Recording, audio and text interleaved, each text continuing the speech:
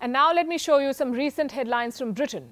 Coal power stations fired up. Customers paid to cut energy use. UK faces worst and longest recession in G7. Prince Harry details physical attack by brother William in new book. Do you see what they're dealing with?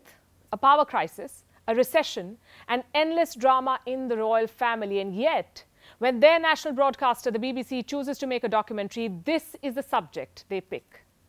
India, the Modi question, that is the title. It talks about India's Prime Minister Narendra Modi. This documentary has triggered sharp reactions. I'm sure you've heard about it. Many of you asked us to take this up on Vantage, and here we are. Let's begin with an introduction of the BBC, the British Broadcasting Corporation. It was launched in the year 1922 as a mouthpiece of Imperial Britain. It's a public service broadcaster. It runs on taxpayer money and it operates under a royal charter.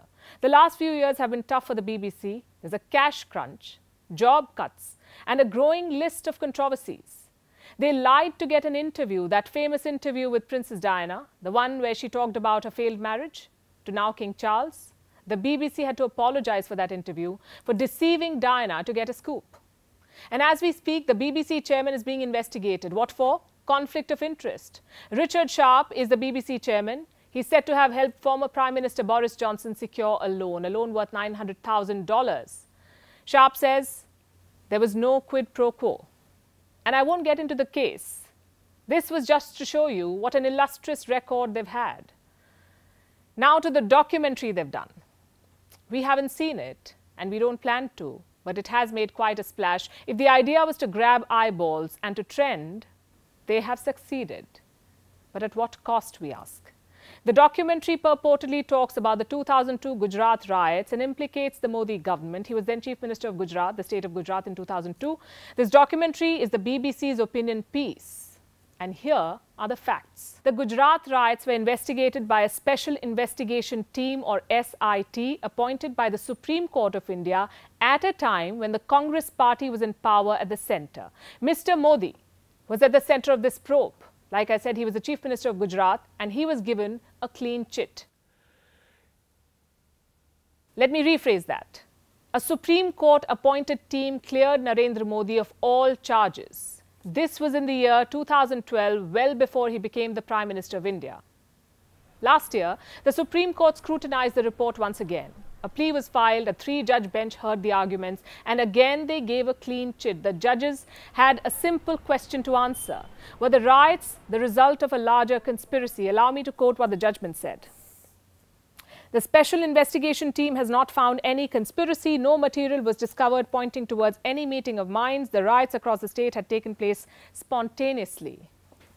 India's highest court has said this, and I will not dwell on it anymore because none of this is news anymore.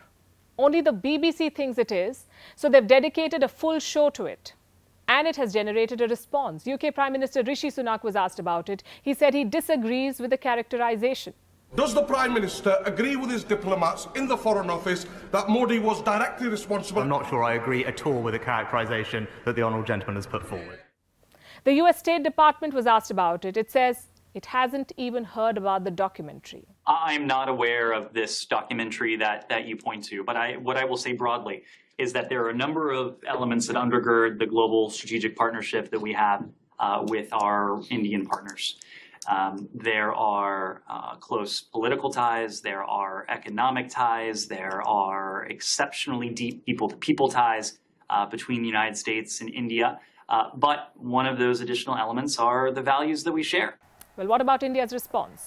New Delhi decided to ban the documentary. Now, we're not sure how effective a ban is in this day and age and how advisable it is in any age. But a better way, we say, to counter this propaganda will be to set the record straight and reclaim the narrative, which is what we hope to do through this show.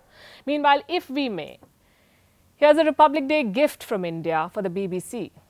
A list of suggestions for the BBC for their upcoming documentaries. Number 1, the Kohinoor and the colonial loot. Number 2, an outdated monarchy and unhealthy obsession with the royals. Number 3, racism in 2023.